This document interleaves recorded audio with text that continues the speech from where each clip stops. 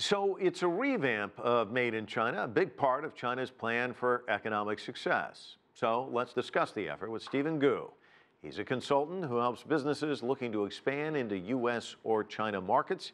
He's joining us live from Atlanta. Stephen, here in the West, Made in China products have basically had this reputation for being cheap. Now that's changing. Talk to us about this transformation. Is it happening rapidly enough?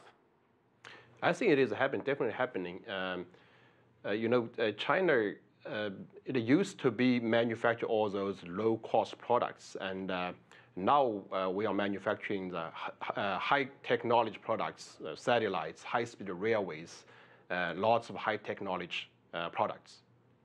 Yeah, in fact, with the Belt and Road Initiative, you see a lot of this being transported elsewhere. Talk to me about how difficult, though, this is to change people's minds or their perceptions when it comes to Chinese brands.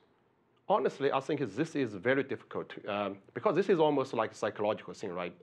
To relate the low cost to the poor quality. So unfortunately, China was fall under this trap. China was known for the low-cost manufacturing hub for the past several decades.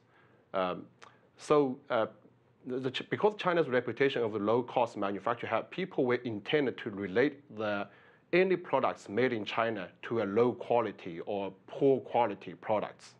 So this really makes the branding opportunity very hard. Once this misconception get into people's mind, it will be very hard to get it removed.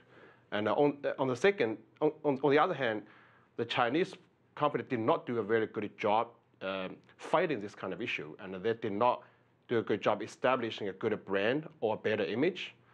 Think about it. In U.S., there's only few Chinese brands that are well known to the U.S. public. Maybe Lenovo, maybe Haier, maybe Huawei, or maybe Tencent or Alibaba. Very few brands. Chinese companies, they are good at manufacturing the products, but they are not very good, or they do not have the skills and the expertise to establish a good brand, especially international recognized brand. So I think there's still a long way to go. Yeah, and of course then it comes the marketing, promotions, all of that too. Chinese leaders have said the country has an innovation problem. It's trying to foster that environment, even making new rules to protect intellectual property and ideas. Talk to me about how important this component is. Well, intellectual property is the foundation of innovation in our economy. It incentivizes the discovery and innovation by providing the creator with the opportunity to benefit from its creative work. In exchange, the creative work is made public to the others, so the others may build upon the products and benefit from the work of the original creators.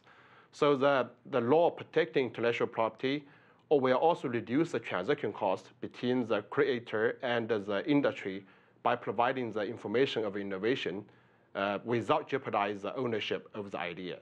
So it is critically important. All right, Stephen Gu joining us from Atlanta. He's with Pershing, Yoakley & Associates. Thanks so much.